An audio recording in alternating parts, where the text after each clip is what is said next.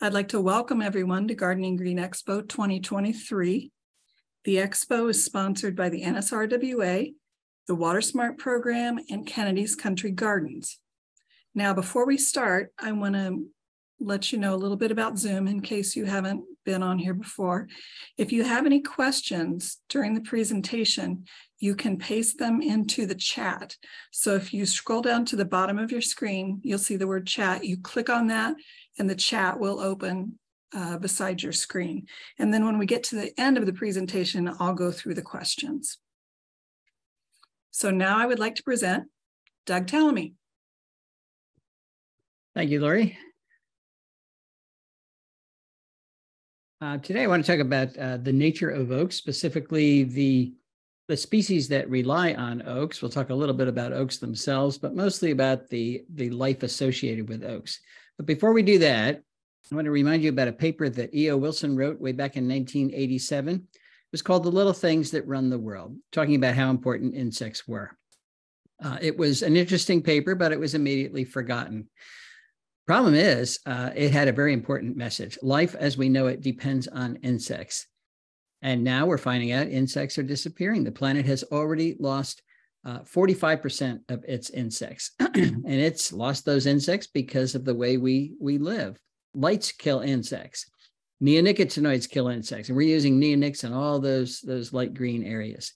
Deforestation kills insects. Cars kill insects. Climate change kills insects. When you take an area like this and you turn it into that, it kills insects. What does that have to do with oaks? Well, there's no better way to share our spaces with insects than to plant an oak. And there's no better way to share our spaces with lots of things than to plant an oak. And that's why I wrote the book, The Nature of Oaks, so that people can understand how important they are. And what we're going to do is talk about oaks that my wife and I planted on our property shortly after we moved in to, this is a farm that had been broken up into 10-acre lots in southeastern Pennsylvania. Last thing they did was mow it for hay. But they took it out of mowing 3 years before we actually moved in. And when you do that, this is what comes back. All the invasive plants from Asia. So this is what our property looked like. That is a picture from our property. And there is my wife getting rid of this stuff. Before you can start planting oaks or anything else, you have to control those invasives. I know it's a big job. A lot of people think it's impossible. But look at skinny old Cindy here. She did it. And if she can do it, you can do it. What was I doing? I was planting plants, particularly those oaks. There was a couple of oaks, white oaks down the street that had, I guess we call it an oak mass. They dropped a number of acorns that year. So I gathered them up and planted them around the property. Of course, white oaks germinate in the fall. They send down what's called a radicle. And that's all they do until the spring. And then they send up their first pair of leaves. And that's pretty much all they do that first year. And it gives people the impression that oaks grow very, very slowly. They're not growing slowly. They're just growing mostly underneath, beneath the ground that first year. They're putting on 10 times more root biomass than leaf biomass. And that root biomass will serve them well the rest of their life. Here's our little oak right here. We're going to follow it. It's got a deer cage around it because these days, if you don't put a cage around your baby oak, you don't have a baby oak.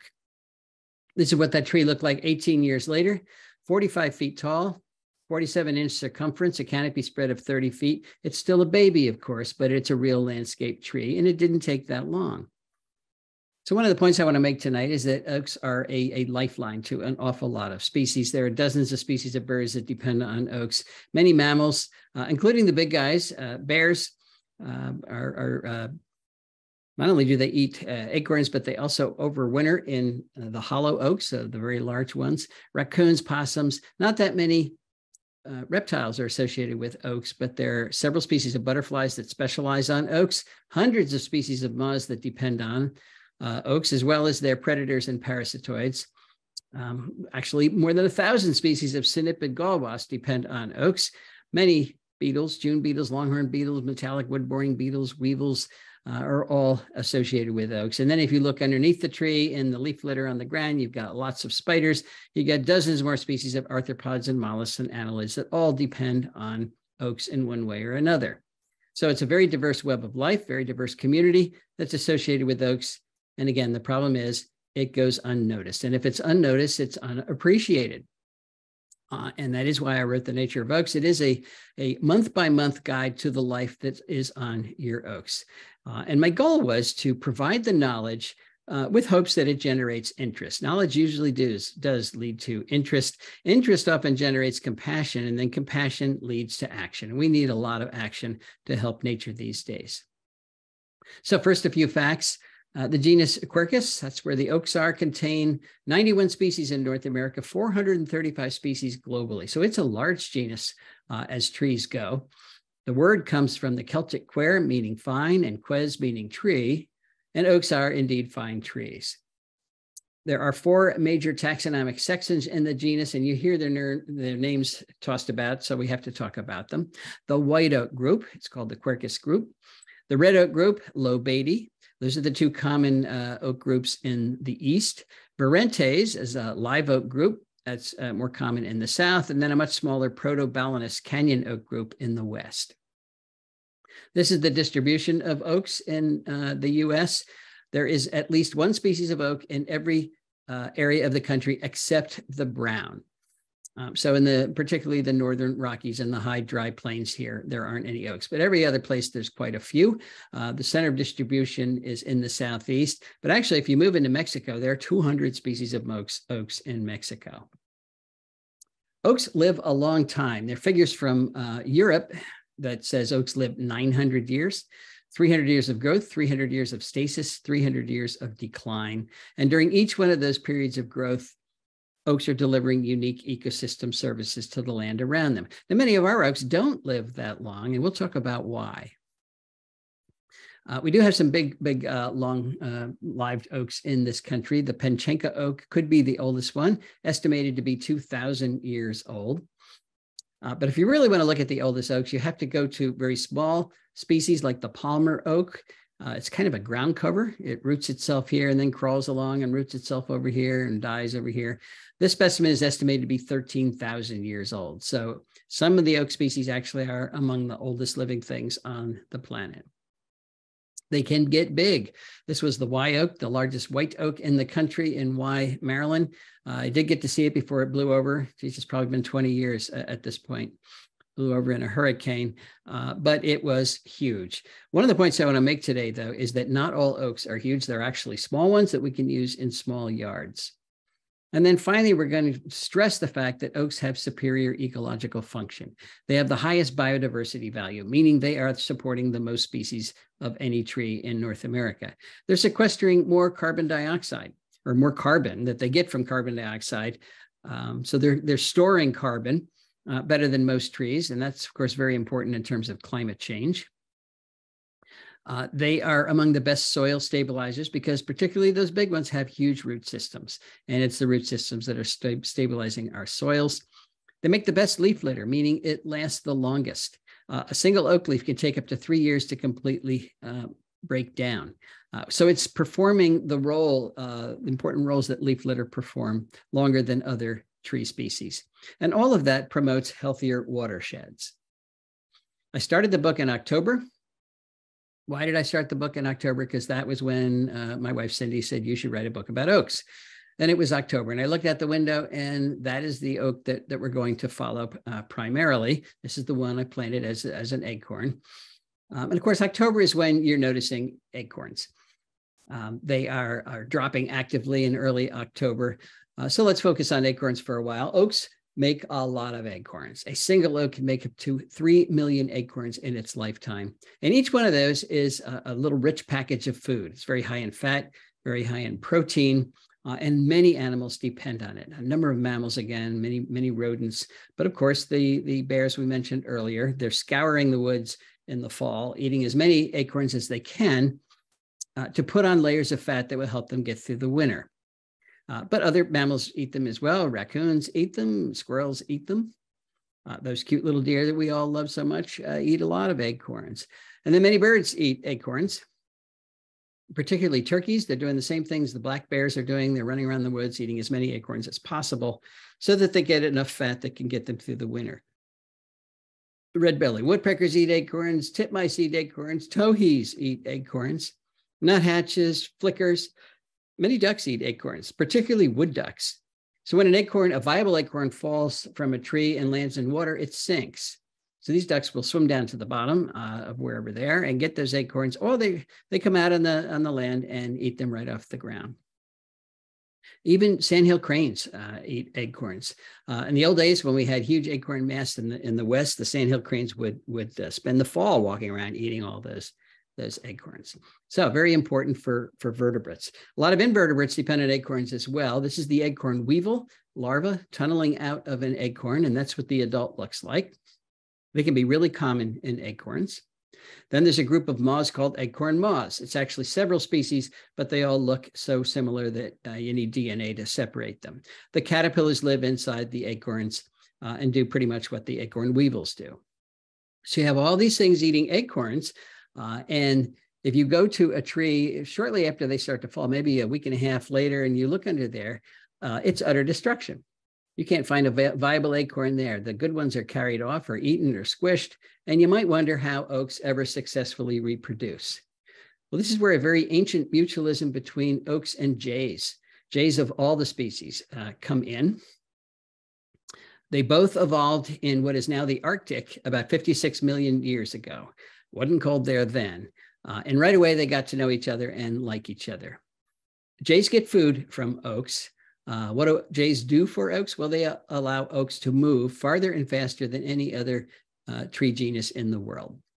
And this is how that works. Jays take those acorns and they store them for winter food. Now, they don't cache them, so they're not burying a whole bunch of acorns in one place. They bury them singly. So they pick up an acorn and then they'll fly up to a mile from the parent tree. And that's the key. That's farther than other things that are moving acorns around. Then they will tap it below the surface of the soil, typically in a disturbed area. And the idea is they're going to go back in the wintertime and have something to eat. Now, if they think another jay has watched them store that acorn, they'll wait around for a few minutes, and then they'll dig up the acorn and move it, because jays know that jays steal acorns. And then again, in the wintertime, they're going to go back and find those acorns. They're very busy in the fall. A single jay can bury up to 4,500 acorns each fall. But here's the key. They only remember where 1 out of every 4 of those acorns is, which means if they're planting 4,500 acorns, that means if they're burying 4,500 acorns, that means they're actually planting 3,360 oak trees every single year, every single jay. And if they do that a mile from the parent tree, that's why oaks move farther and faster than other trees. It's not just blue jays that are doing this. Again, all the species of jays, we got 7 or 8 species of jays in this country. This is a scrub jay from Oregon doing the same thing. Jays are not the only birds with a specialized relationship with acorns. This is the acorn woodpecker in the Southwest, very beautiful bird. Also has a specialized relationship with acorns, doing pretty much the same thing. They're storing acorns for winter use, but they don't store them underground. They store them in little holes that they carved into dead trees. We'll call it an acorn tree. So here's an acorn in here. And then they guard that tree and protect it from other acorn woodpeckers, because they become very valuable resources. So there's the acorn stuck in there. It'll spend the winter in there, and then they'll eat it as they get hungry. An acorn tree can hold up to, I can't even read my thing, thousands of 50,000 holes in an acorn tree, all stuffed with acorns. Again, they don't want other acorn woodpeckers stealing them. So family units protect those trees, and there's a lot of activity around them. If you happen to have an acorn tree in your yard, it becomes really entertaining. Okay, November is when you might look back and say, well, gee, there were a lot of acorns this year, or there weren't very many at all. And if there are a lot, we call it a mast year. And if there aren't very many at all, we don't call it anything.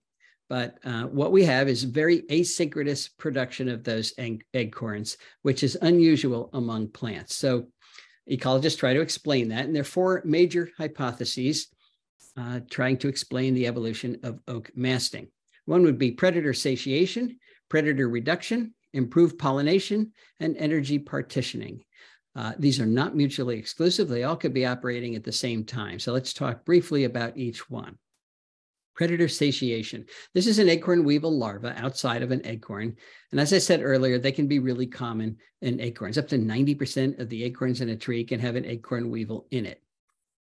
And all those other things that are eating acorns can be very numerous as well. So if oaks produce the same number of acorns every year, the populations of the things that eat those acorns would stabilize around that number, and they'd eat all the acorns.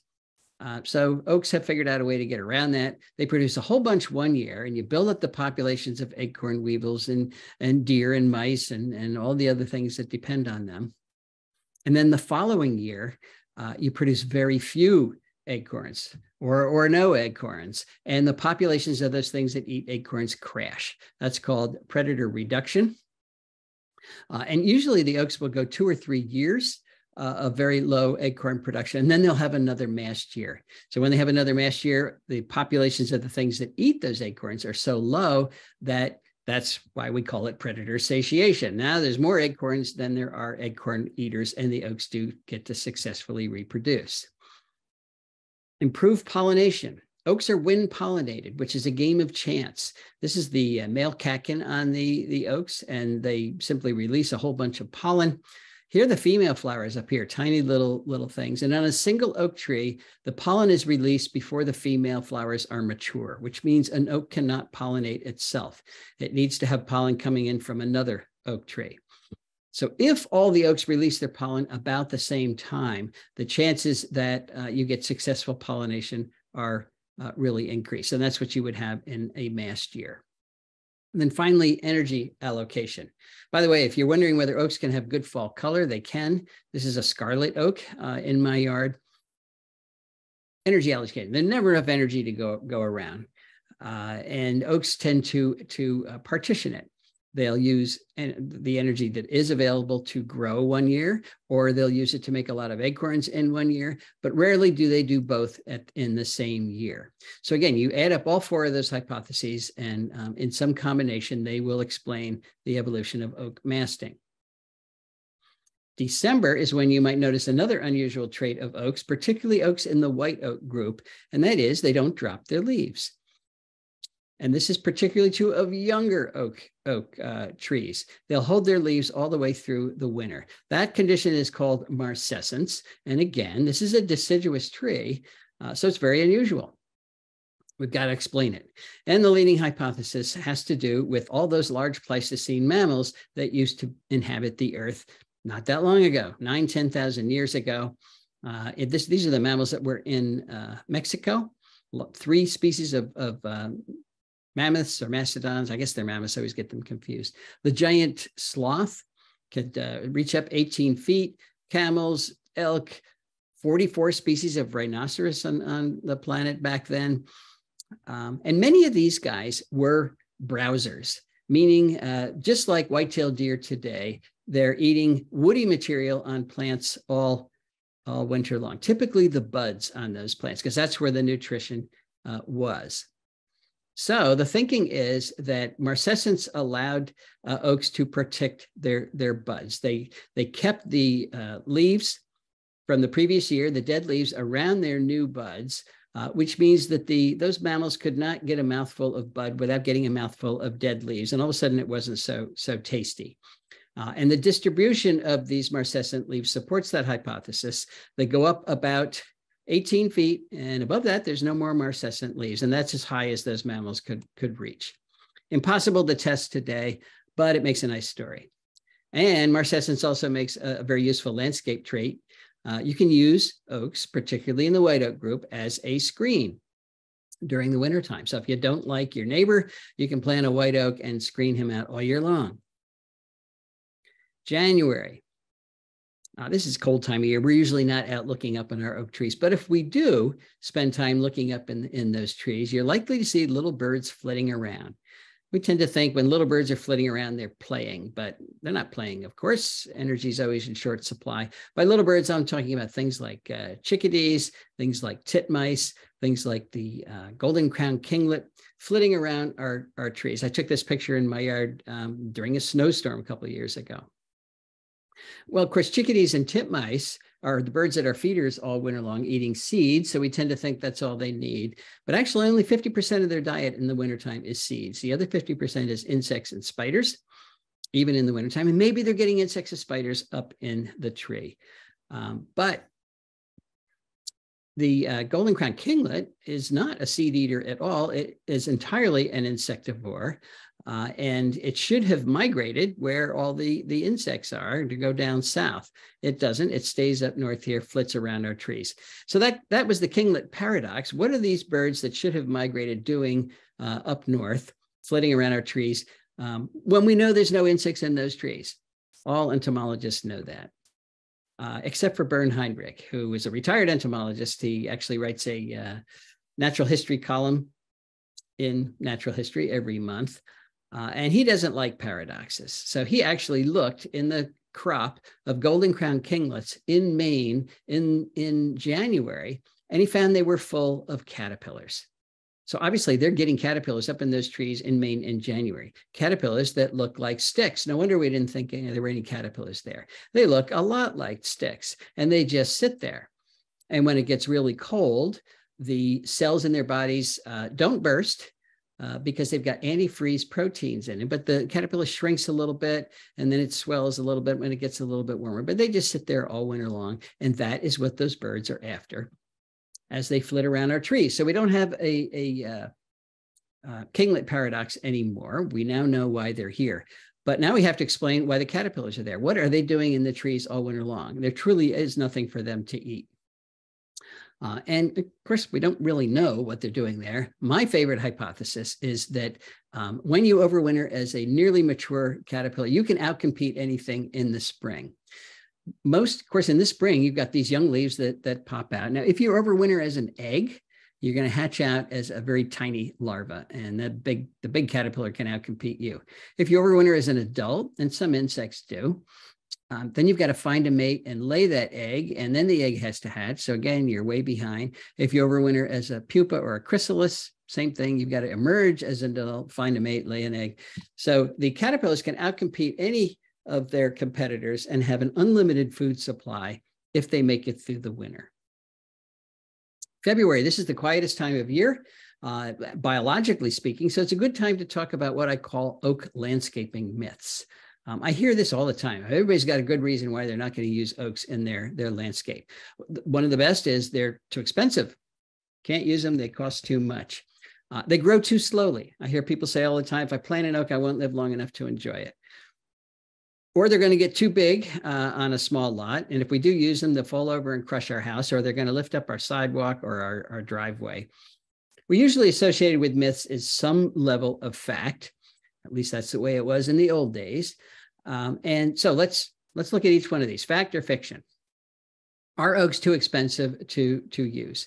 Well, they can be if you insist on planting a large oak. Nurserymen have learned that we like instant gratification. So they've learned how to grow trees in pots and get them big so that we will buy them. And then they can charge you a lot of money. Well, in not too distant past, it was difficult to do that without having the tree get root bound, where the trees go around and around and around. And if you plant that, they continue to grow and then they strangle the tree. But these are called air pots. It's new technology that allows these trees to grow without becoming root bound. But the root biomass is very small compared to the amount of leaves that it's got to supply. So when you plant a tree like this, survivorship's pretty good, but they have to rebuild that root mass. And they will spend many years doing that without growing at all. Another option, I ran into this planting in Newark, Delaware, a couple of summers ago. I should have counted the oaks. It was more than 10 that had been planted. Big trees. Everybody wanted instant gratification. They spent a lot of money on it, and every single one was dead. That's a lot of wasted money. This is the other option, balled and burlap, where you chop off all the roots, wrap it up in burlap, and sell it. Very hard on the trees. And again, the first thing it's going to do if it lives is try to rebuild that root mass. Well, if I plant an acorn, the same day I plant one of these big balled and burlap trees, and I actually did that once by accident, in a couple of years, well, several years, let's say the 10 years it takes for those roots to reestablish and the tree to start to grow, this little tree will grow up to be bigger and healthier than that tree you spent a lot of money on. So here's an example. This is a willow oak that I planted from an acorn. The same day I planted a red oak that was 15 feet tall, balled and burlap. And here they are.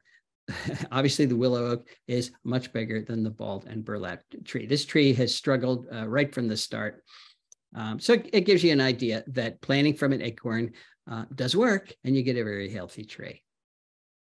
I'd love to see nurserymen offer oaks at this size. I'm not trying to kill the large tree industry, because there's times when that's appropriate, but it outprices a lot of people who would otherwise buy a tree. There are some sources for oak seedlings. Maryland State Departments of Natural Resource and Pennsylvania, Virginia occasionally offer them. So look for that either in the spring or fall. If you're looking for small oaks, you might get lucky. But that brings us to the next question. Are oaks going to grow too slowly? Are we really going to be dead before we can enjoy them? Well, let's have a race here. This is the oak that we're following, the one I planted as an acorn. We're going to race between this white oak and my little friend Bella. No, she's not my daughter. No, she's not my granddaughter. She was our surrogate granddaughter until we found real ones. A friend of ours lent us Bella. She was born on my wife's birthday. She spent a lot of time at our house, and she loved this tree. So here she is, 2 years old. This tree is 6 years old at this point. But you know, oaks grow really slowly. Bella can catch up, I'm sure. Let's have a race. There's the tree. It's 7 years old, 8, 9, 10, 11, 12. Bella's losing. 13, 14, 15, 16, 17, 18, 19, and 20. 2020, Bella's got her mask on, so we always know when it is. She has clearly lost the race, and she did a good job. She's 5'11", but the oak did a better job. So I'm going to throw that as a myth. Oaks do not grow too slowly. A little slow in the beginning, you'd be a little patient, and you get a real landscape tree. And if you start young, you can get it for free. And the important thing to remember is that even tiny oaks contribute energy to local food webs. And that's one of the new goals in our landscaping. We want to put plants that are going to support the wildlife around us, and oaks are the best at doing that. So this is a pin oak that has just popped its head above the leaves, and there's a caterpillar standing on the ground eating the leaves of that tree. You don't have to wait decades or hundreds of years for your oak to start to contribute. It will contribute the very first year. Are oaks too big to use in small landscapes? Well, no landscape designer and no landscape architect is going to spec an oak for a yard this size, but they used to. Driving into the University of Delaware, I passed, there's a whole row of large red oaks and pin oaks in very tiny yards. And I'm sure they were planted the same time these houses were built, and I'm sure that was more than 100 years ago. But remember, 100 years ago, there was no air conditioning. So these oaks lowered the temperature of that house by at least 10 degrees. It was an important ecosystem service. They have not lifted up the hardscape. They have not fallen over and crushed the house. So all is well so far. This is a very large oak in front of a large church in Chestertown, Maryland. This is a large Quercus garryana, the Oregon white oak or the Gary oak in a tiny little yard in Portland, Oregon. So it does happen. You can see where it happened in the past. Point I want to make, though, is that we do have smaller options. In the east, we've got the dwarf chestnut oak, Quercus prinoides. That's the one that's most available. Georgia oak has been in the trade in the past. It's actually an endangered species, but occasionally they offer it. The yellow ones are the small species of oaks that live in Texas alone. So there are the Quercus virginiana is the live oak in the south. There's a dwarf variety, not variety, it's a subspecies. So we can get oaks that are smaller for small yards, and we need to get more of them into the trade. This is a dwarf chestnut oak in my yard that produced acorns when it was 5 feet tall. Here's another option, though: coppice your oaks. Coppicing is when you let your oak get maybe 3 or 4 inches in diameter, then you cut it off at the base and it comes back as a bush. I got this picture off the web. I don't know if it was an accident, but it's a way of getting the foliage of oaks into your yard without having a very large tree. This is a Quercus garryana in, again, Portland, Oregon. And again, I don't know if it's an accident, but there it is. If you coppice it, you can get a very valuable tree in a small space that otherwise would be very big. You can coppice it forever. For the next 100 years, keep cutting it off every time there's a tall leader, and you'll end up with an oak bush. But what happens when you do have a large tree in your yard? Is it going to fall over and crush your house? Well, we all know that does happen. And it's not just oaks that do that. Large trees are blowing over all the time these days. for two reasons. We're getting really crazy weather, for one thing. And by the way, if it does blow over, you will hear about it. The news, they all made a pact. They will only report bad news. You are never going to hear about the oak that did not blow over. But the reason they're blowing over is because of the way we're planting them. We plant every tree as a specimen tree, which means it's separated from all other trees to the point where it can't interlock its roots with any other tree. Then you get a lot of rain and a lot of wind, and boom, over they go. This is the way trees grow in a forest. They grow close enough that their roots are interlocked, and it's a very stable matrix.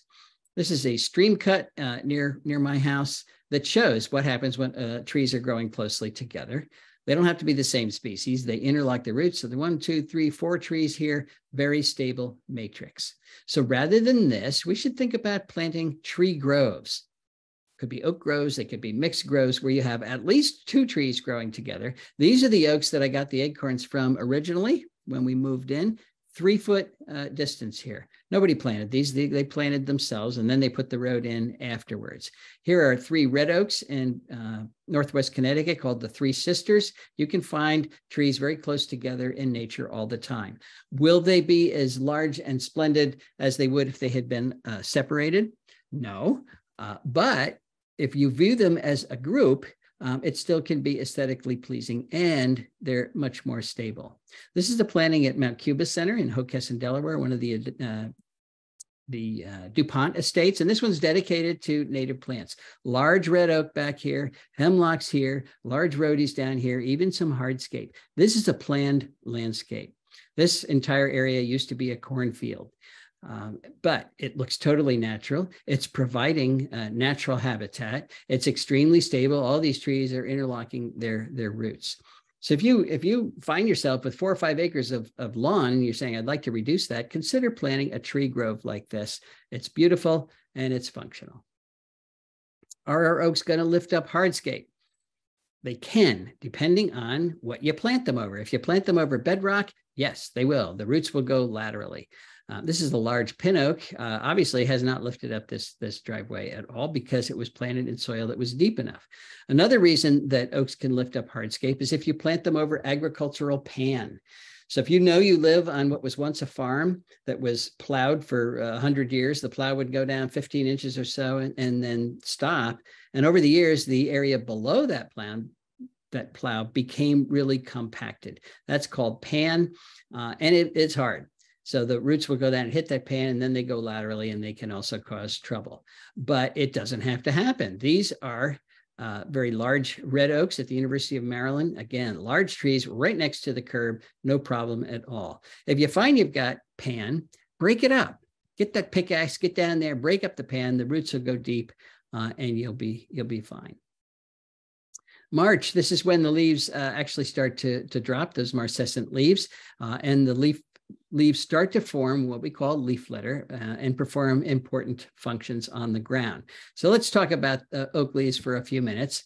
They are extremely valuable. A lot of people think all oak leaves have lobes, but they do not. By the way, this would be the red oak group because it's got pointy lobes. This is the white oak group because it's got rounded lobes. But there are oaks with no lobes at all. That's a shingle oak. This is a water oak. This one looks like holly, the emery oak from Arizona.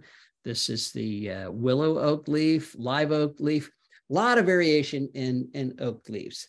And oaks make a lot of leaves, 700,000 leaves on a big tree. And if you lay them next to each other on the ground, they will cover 4 tennis courts. And that is their job, to cover the ground. When leaf litter covers the ground, it protects the moisture in the ground. And that is necessary for all of the soil organisms to exist. And that includes the mycorrhizae that are essential for transferring nutrients to our plant roots. So the creatures that live in the soil, and there are a lot of them, there are more species underground than above ground, their job is to break down that leaf litter and return the nutrients to the soil so that the tree can use them again in future years.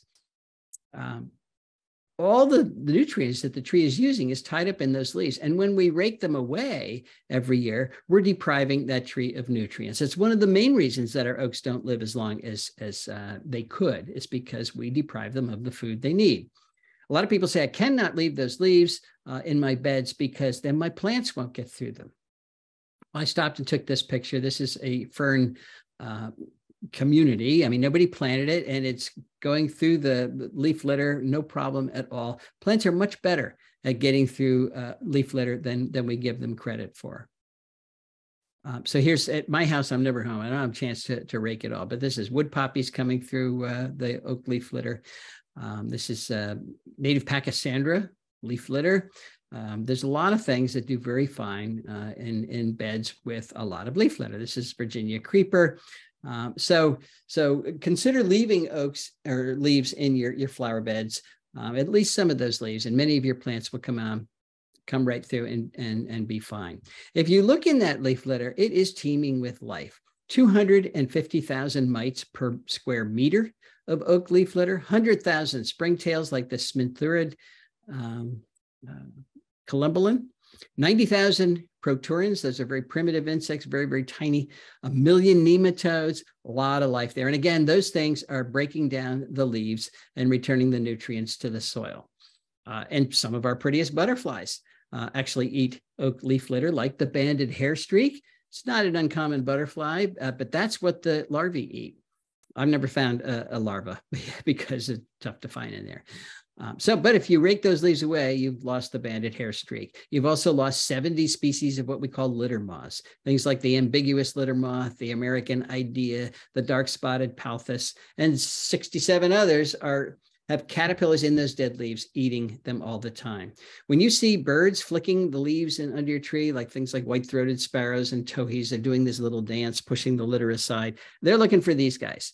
They're looking for the caterpillars and the pupae and sometimes the adults of these guys, but only if you leave the leaf litter there.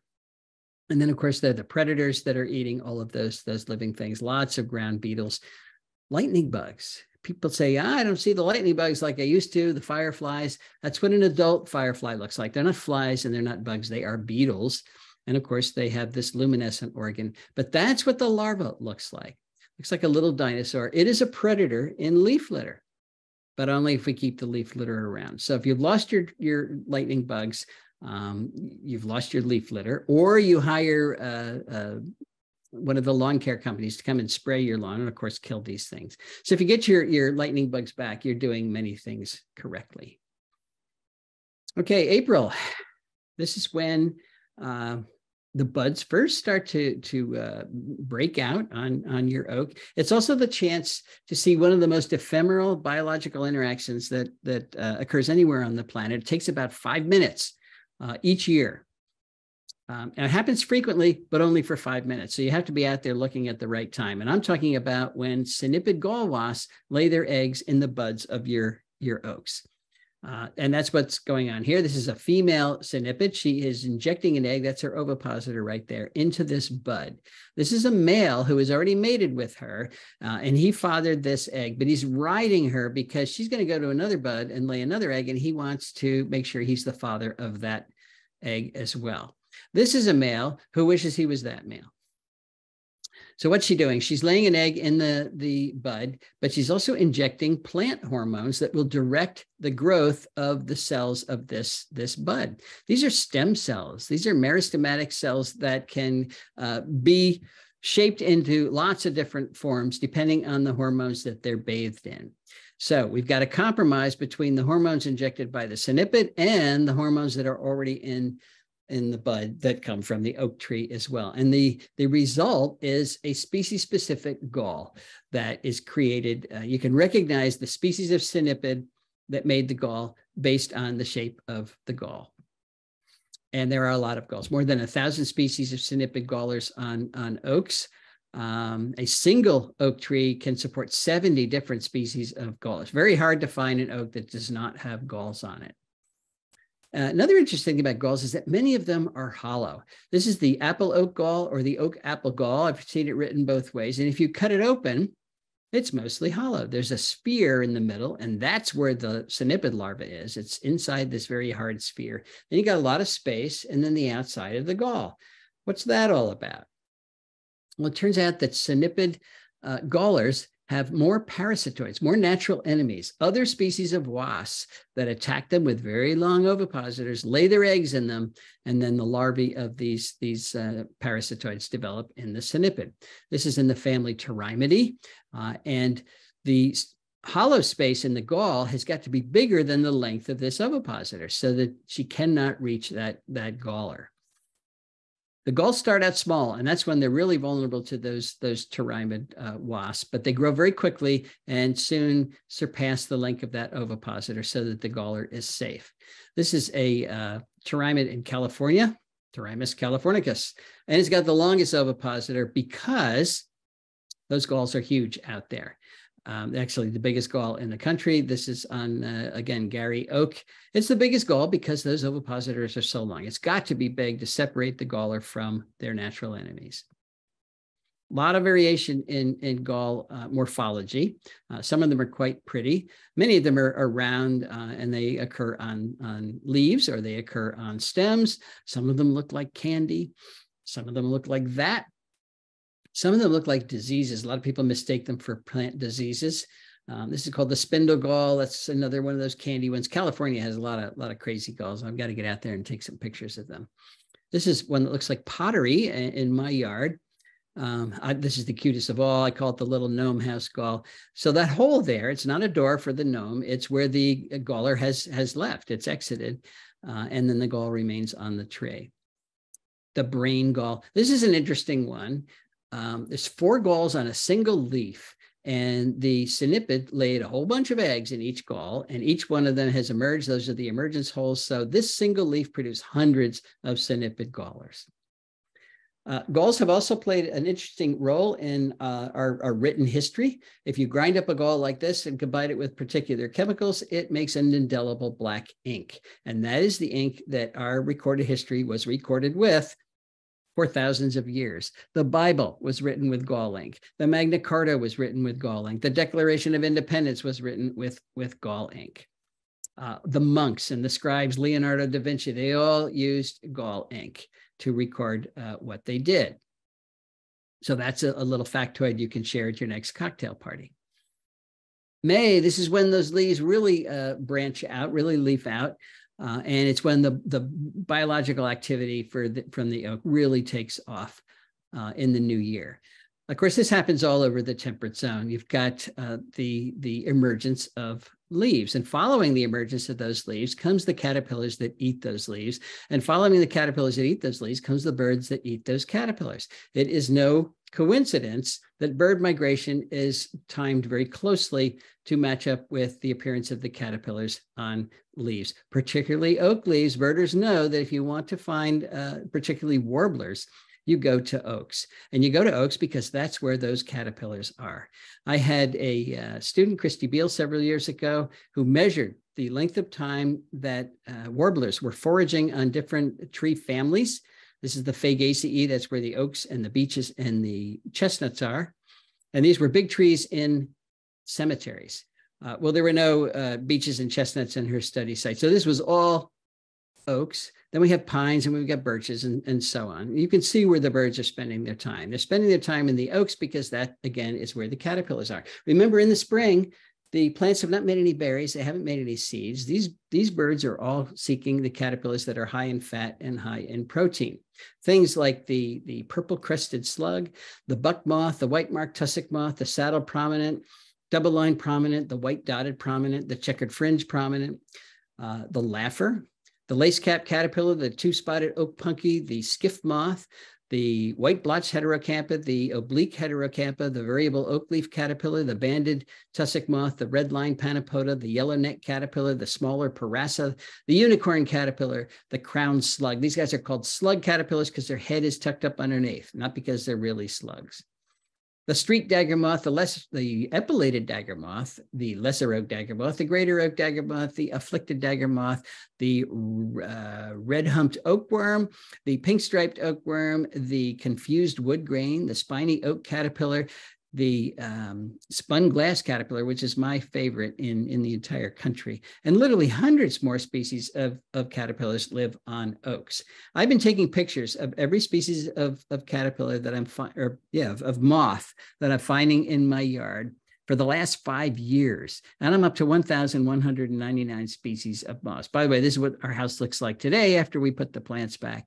28%, almost 30% of the moths that I'm finding in our yard are on my oaks, which means oaks are really important in terms of producing the food that all of those birds need.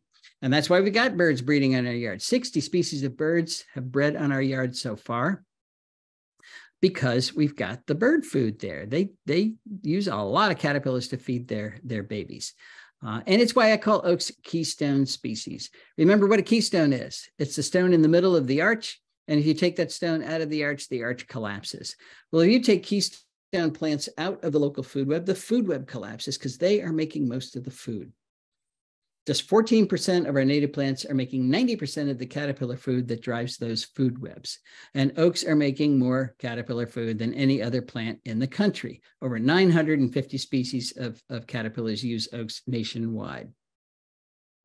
Why do we need so many caterpillars? Well, again, so many things eat caterpillars. Caterpillars are transferring more energy from plants to other animals than any other type of plant eater. So if we design landscapes that don't have a lot of caterpillars in them, they're going to be failed food webs and eventually failed ecosystems. And it's not just the migrants that are eating those caterpillars. The resident birds are as well when it comes time to reproduce. You've probably all heard the statistic from Carolina chickadee, 6,000 to 9,000 caterpillars to make one clutch of a Carolina chickadee, depending on the number of chicks in the nest. And that's just to get them to the point where they leave the nest.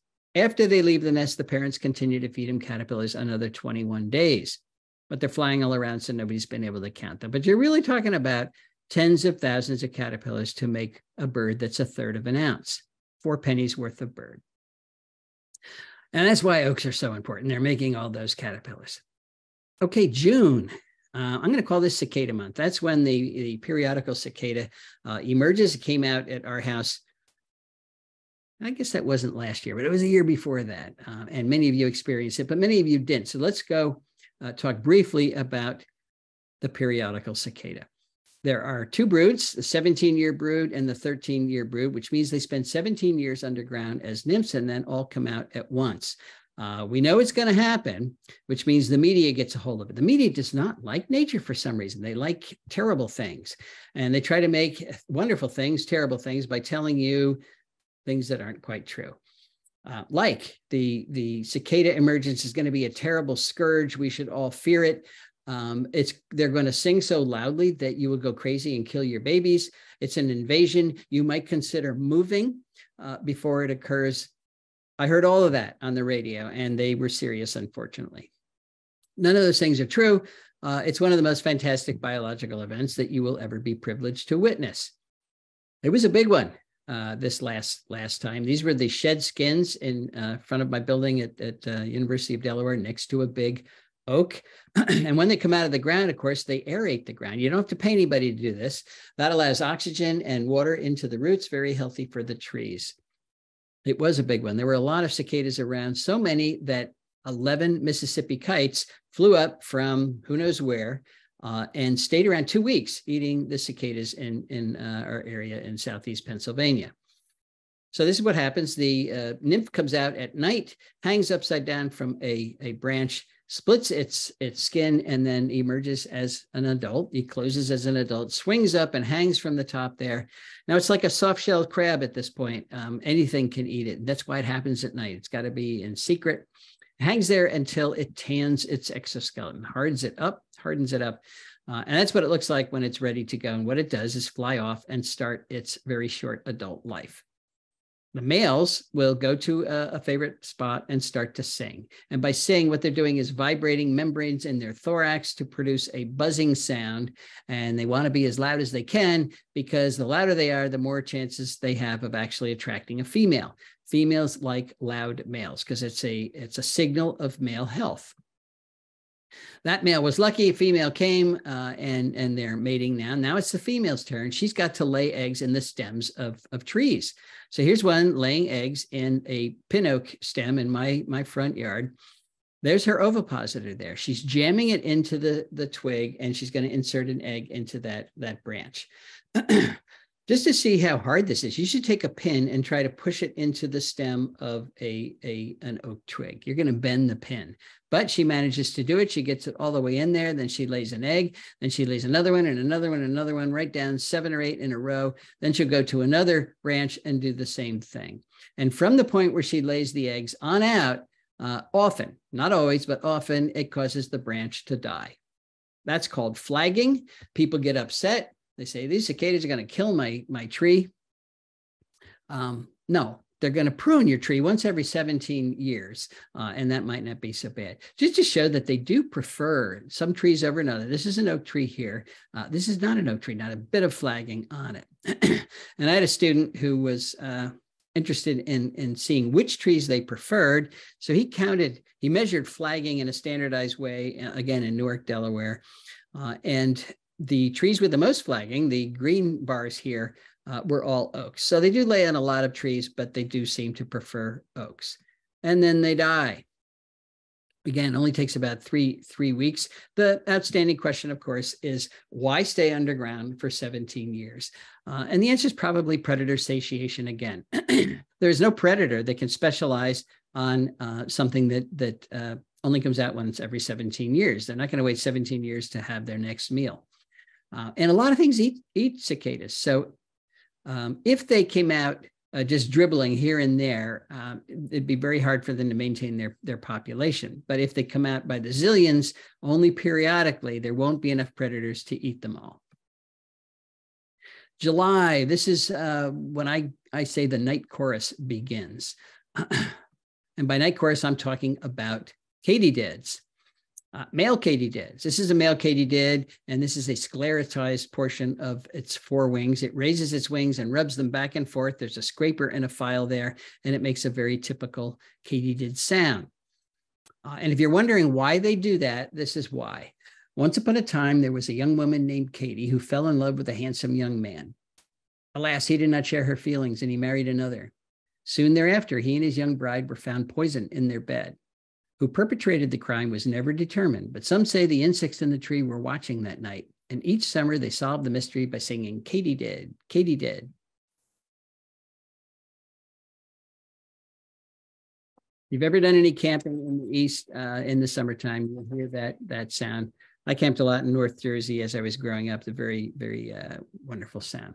There are 4 species of katydids that frequent our oak forests. Only one species in the far west. So the katydids are happening in the east. This is a female. She's not mature yet. She hasn't expanded her wings, but her ovipositor is ready to go. And here she is. She has expanded her wings. Why are those katydids so loud? For the same reason. The females prefer the loudest males, because that's a signal of male health. So she takes this big ovipositor and she glues these big fat eggs to twigs. And occasionally people find them and wonder what they are. These have already hatched, and often those eggs are glued to the twigs way up at the canopy, so we don't see them very much. The katydids will sing usually mid-July, all through August, and into September, depending on when it gets cold in your area. Speaking of August, by August, oak leaves have gotten pretty tough. In the spring, they're nice and pliable. A lot of things can eat them, but by August, they're kind of like boards. They have been, lignins and tannins have been pumped into those leaves all season long. It's a wonderful defense against most things that want to eat oak leaves. But the caterpillars that do eat oaks in August have adaptations to get around that. And one of them is feeding gregariously. They all eat together. Apparently, a number of mouths together can get through the tough material easier than a single mouth. This is the yellowneck caterpillar when it's young. Here it is when it's older. It's a pretty big caterpillar. It's eating a lot of oak leaf material. Orange-humped oakworm, there are a number of species, the pink-striped oakworm, that are using gregarious behavior to get around that leaf toughness. But people see this massive caterpillars eating oak leaves and they get all upset. It's going to kill my oak. I walked around the tree that we're following here in 2014 and just counted the caterpillars on the lower parts of the tree. I didn't climb any ladders at all. And just on the lower parts, there were 410 caterpillars. 115 of them were those large yellowneck caterpillars. And then I stood back and took this picture so I could ask you, how many of those caterpillars do you see? Don't tell me you see any. I know you don't. How much caterpillar damage do you see? You don't see that either. And this is the distance at which we view our trees. But if I knocked on your door and said, you got 410 caterpillars eating your oak tree, most people would freak out, call the man, get the spray can, save the tree. You don't have to save the tree. Oaks are really good at passing on part of the energy they've harnessed from the sun to other animals so that we have other animals. Whoops.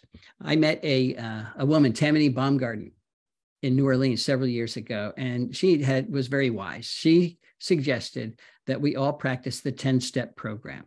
We should take 10 steps back from our trees and all of our insect problems disappear. And I think that's wonderful advice. Okay, the other way that insects can get around, particularly caterpillars, can get around those very tough oak leaves in August is to become a leaf miner. Get really, really small and only eat the innards of the leaf. The toughness is in the upper and lower epidermis, but the palisade mesophyll, the parenchymal cell tissues are nutritious. They're full of moisture, and that's what those tiny little leaf miners eat. So by tiny, I mean tiny. The egg was laid here. This is a little moth, and it mined. This is called a serpentine mine because the mine kind of looks like a snake. The dark area here is its frass, its poops that it pushes to the middle, pupated here, and that's all the leaf material it's going to eat in its entire life. This is a blotch leaf mine. There's the caterpillar in there. It just kind of goes in a circle, making a blotch. Here it is backlit, and here it is with a very nice picture from Salvador Vitanza. So it doesn't look much like a caterpillar because it's got all those adaptations to be a tiny leaf miner. But when it comes out as an adult, it looks just like a moth. It is a moth. This is one of the Chamaemeria species on oaks. Solitary oak leaf miner, gregarious oak leaf miner, the oak tentiform leaf miner, lots of species of leaf miner on oaks in August. September, this is our last month. This is when you start to hear those crickets outside. And remember, if and they're usually black guys on the ground, if a cricket gets into your house and sings, it's good luck. So you certainly don't want to kill it. But there are crickets up on trees and bushes. We call them tree and bush crickets, and they're not black. They're yellow or sometimes light brown. And they're on our oak trees as well. And they're doing the same thing that cicadas and katydids are doing. The males are singing to attract females. But they're very smart about it. They want to send the message that they are really healthy by being as loud as possible. So they find a hole in a leaf, or they chew a hole in a leaf. They stick their head through it, raise their wings, make their little chirping sound. Most leaves have a slight parabolic shape to it, and it projects the sound farther and louder than if he sang on a flat surface. So believe it or not, he's actually sending a false signal to the female. He's saying, I'm big and loud when he may not be as loud as he really is. If you can believe that a male would send a false signal to a female. And the female falls for it. She comes, she mates with him, but she may not be a total loser because he might not be the loudest male, but he might be the smartest male. September is also a good time to look for walking sticks. They're up in the canopy most of the summer. This is one that was on an emery oak in Arizona. They're called walking sticks because they look like sticks and they walk. This is the species in the east that we're most likely to run into.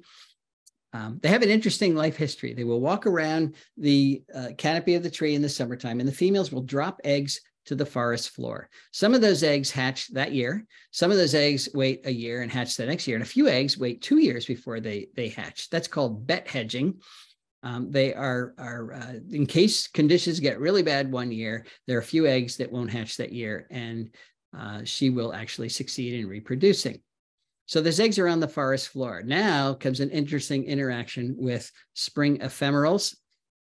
This, of course, is bloodroot. Bloodroot makes these pods, and inside those pods are seeds. Those seeds are attractive, and they got a little white thing attached to them called elaiosomes.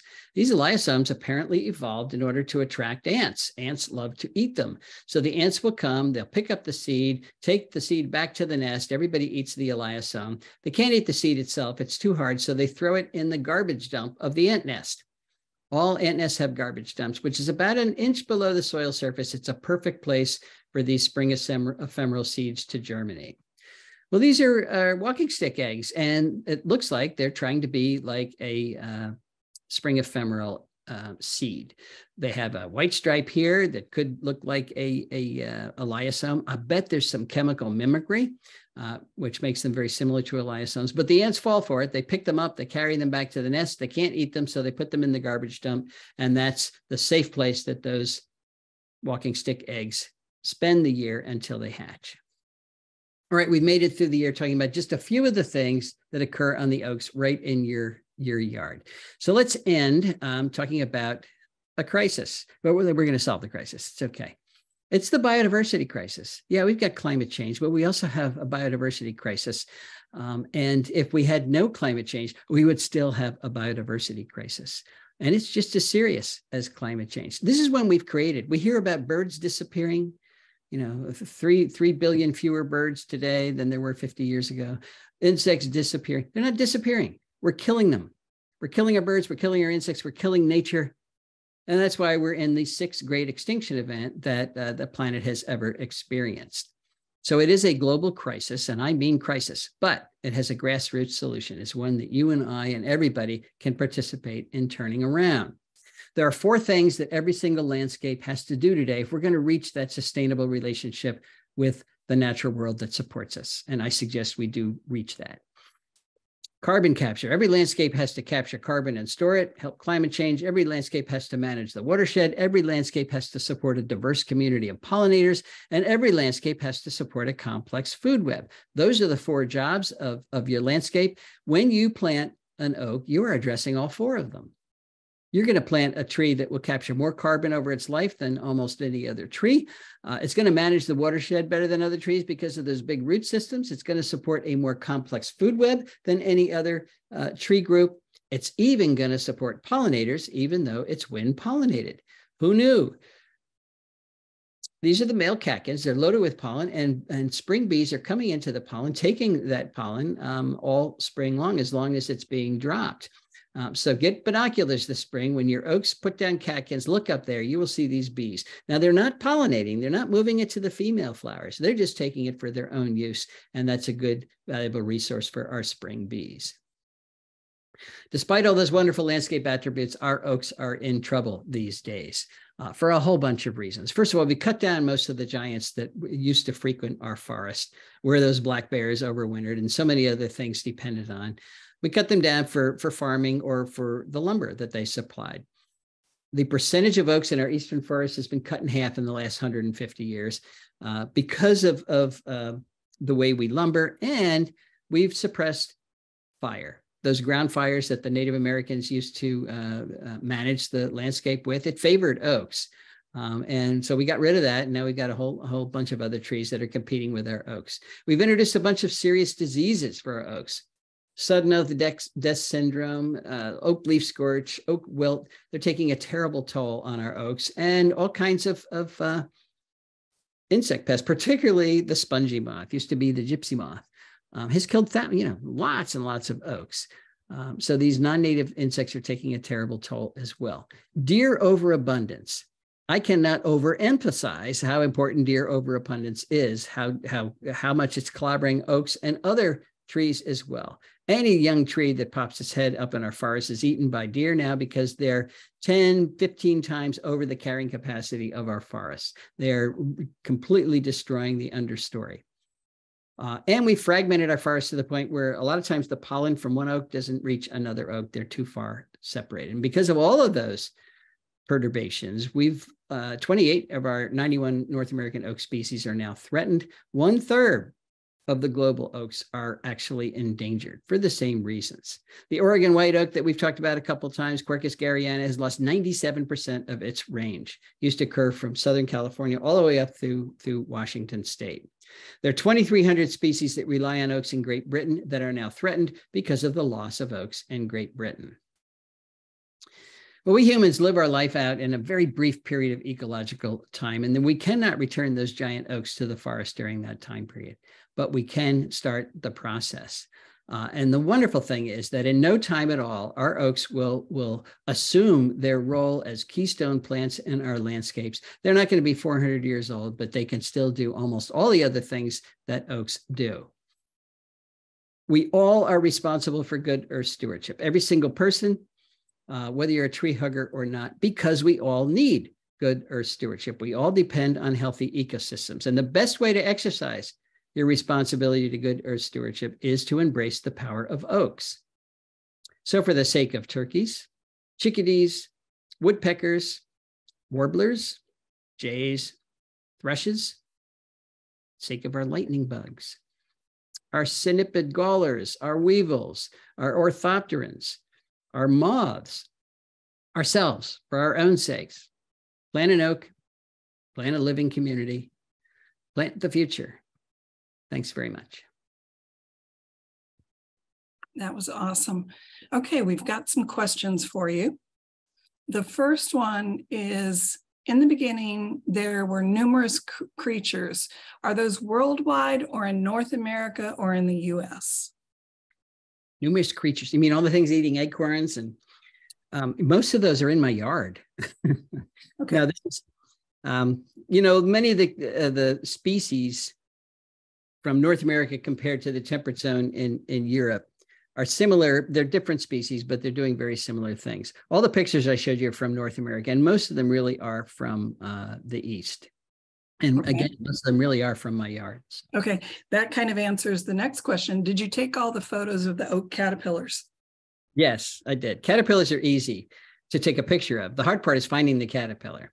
And everybody says, how do you do that? The real trick is go out at night. They're pretty easy to find at night. They're hiding from the birds during the day. Don't look in the springtime because the birds have eaten them all. Look in the end of July or early August. That's when you're most likely to find a lot of caterpillars. Okay. If so, how do you get photos high up? The leaves are coming out about 30 feet high and higher. Are you climbing? No, but they're not coming up 30 feet high at my house because remember, I planted them as acorns and I did not trim off the lower branches. And I planted them where there were no other trees, so they're big and spreading with low branches. It's very easy to walk around and look at those leaves. Okay. I'd like to plant an oak near the street in my yard to replace a maple that blew down. Tall is okay. What do you recommend? What about oak wilt and or other diseases? Well, I recommend, street trees these days ought to be fairly small. They're going to go up and hit the wires or their roots go out and it's an issue. So I recommend one of those smaller dwarf varieties. Quercus praenoides, again, the dwarf chestnut oak is wonderful.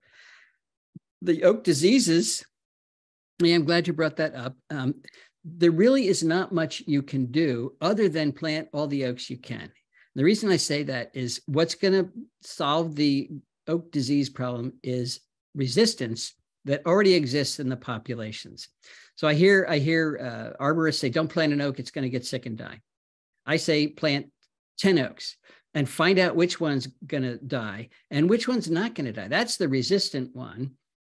That is going to spread its acorns, and we're going to replace the susceptible genotypes with resistant genotypes. I've lost 3 black oaks in my yard and 2 red oaks so far, but I've got a number that look just fine. They're the resistant ones, and they're going to be the future. If we stop planting oaks now, we're going to lose them from our ecosystems, and that's just not an option. And when I say that about disease resistance, that goes for all the trees that are struggling. The beeches with the beech blight, even the ashes with the emerald ash borer. There's a small population in Michigan that apparently has some resistance. So we've got to get this resistance and get that to spread to get those resistant genotypes into our ecosystems. All right, the next question is, our town here in Hanover, Mass. is celebrating its 300th birthday in a couple of years, and our garden club would like to plant trees to celebrate the event. Do you have an oak species to recommend? These days, the oak leaf scorch is hitting the red oak group harder than the white oak group. So I would, I'd recommend the white oak. I like white oaks a lot. I don't want to eliminate red oaks. And actually, the farther north you go, the better red oaks do. So white oaks drop out faster than red oaks as you move farther north. So it depends on how far north you are.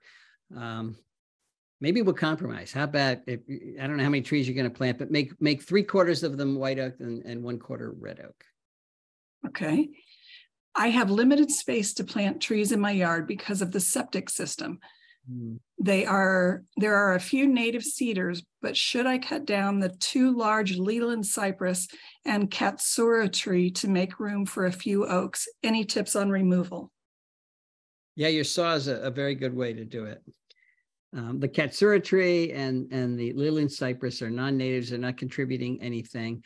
If they're really near your septic system, tree roots can mess up a septic system. So that's where people recommend you put a meadow with, just herbaceous plants that don't have a root system that's going to mess it up.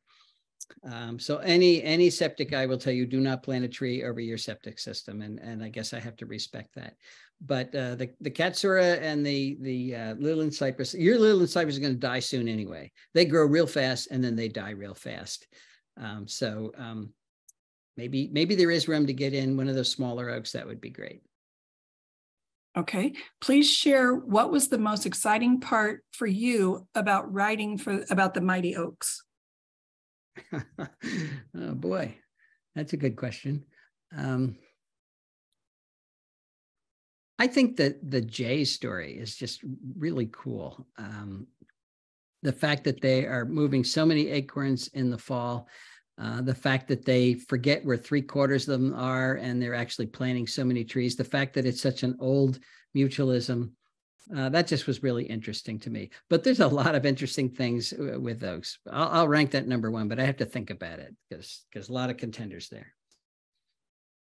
Is there a list of native or keystone species? Yes, I should put that in here. That's another talk. Go to Native Plant Finder on the National Wildlife Federation website, put in your zip code, and the ranked list of the keystone plants, the best, both the woody plants and herbaceous plants that are best in your county will pop up. So that's a good place to start. Okay, I think that's the end of our questions. I'd like to thank you for your presentation tonight. It was very informative and it was just fun. I'd like to encourage everybody to join us for tomorrow's Zoom meeting, which is Climate Conscious Gardening with Kristen Nicholson of Blue Stem Natives. And then on Saturday, we're going to have our first live expo again after 3 years. So if you could join us on Saturday at Kennedy's Country Gardens from 10 to 2, we hope to see you there. Oh, it looks like we got another question pop up real quick. Do California live oaks do the same ecological services? They sure do. California's got a lot of oak species. They're wonderful. They live more in a savanna landscape. So yes, they're doing all those things. Plus, they actually can serve as a buffer against those crown fires that are so terrible in California. The live oaks don't drop their leaves, and when those embers hit them, it snuffs them out. So people say, we got to cut all the trees down near my house. Actually, a rim of live oaks around your house can be a real good buffer from those embers that are flying for miles.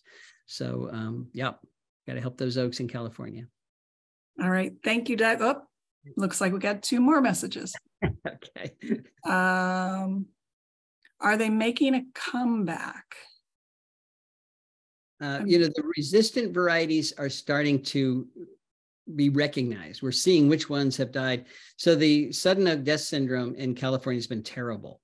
But again, there is resistance in all the populations, but it's not much. So sometimes it's as small as only 10% of the population. But it's there. Those trees are now recognized in a lot of places, and they're the future. Great. Thank you. Everyone's just giving you their praise. I see hearts and things waving. Thank you very much. It was a lot of fun. Thank you. All right. Good night, everybody.